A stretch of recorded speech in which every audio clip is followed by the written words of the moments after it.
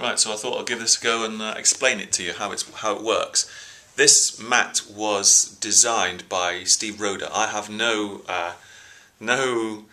claim to fame on the design of this seat pad. So let me just show you how it works.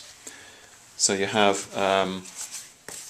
some different pads. So this one, you can see it's cut out using the shape of the C2 seat pad. So I got a normal C2 seat pad and I put that as a template.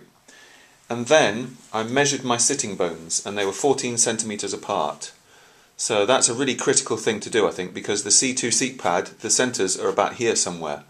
So you know, mine were 14 centimeters. Yours might be wider or narrower, but if you get the centers of your sitting bones accurate, and I sort of worked out where the center line was, and you can see that line there. That line there is the line through which they go, according to the C2 seat pad, so that these two blobs appear in the right place.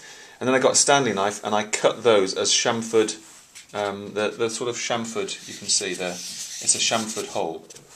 And if we go to the next pad, did exactly the same thing. So I created, well, in fact you can see it there, look. So it's wider, it's 3 centimeters wider, the diameter, but what it does is it fits nicely onto the top of that. So now I've got two chamfered holes. So my sitting bones are going into a sort of an inverse cone. And then we do that with the next layer. So again, chamfered layer there. So now we've got these chamfered places for my sitting bones to go down into. And then this goes on the top, and you can actually see the place where the sitting takes place. And what I've done so far is I've just sellotaped all this stuff together with a piece of sellotape here, a piece here, and a piece here. But by having it sellotaped together, then I can work out what the best positions are, and then eventually, when I've got that all completely worked out, I will glue it all together. So what you've got is a piece of foam on the top, which just is cut to shape, and then a piece with the chamfered edges. I think the chamfering is quite important. And then another piece with more chamfered edges, and then another piece with the little tiny bits at the end of the day. Bolt it all together, or glue it all together, or sellotape it all together, and go like that. And it's that thick.